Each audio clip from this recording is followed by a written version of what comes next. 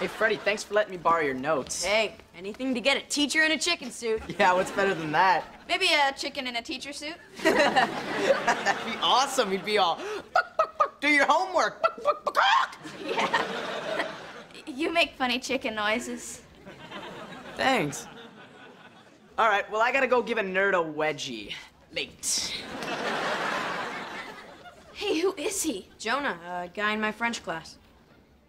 Freddie, go to your locker. Why? I don't need to go. Go to your locker. Okay. You love Jonah? Kinda, he's so cool. Then you should ask him to hang out. Nah, a guy like that wouldn't want to hang out with me. Why not? He makes chicken noises and bothers other children. He's perfect for you. Forget it. I gotta go squirt cheese down Gibby's pants before class. Hey, Gibby!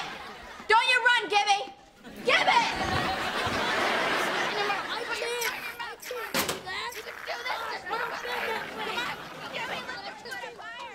Freddie, do you believe in love at first sight? Yes, I do. I always did. I mean that Sam likes your friend Jonah. Oh. Tell Jonah to ask Sam out. No. Jonah never did anything bad to me. Come on, Sam doesn't like many guys. No. Please, for me?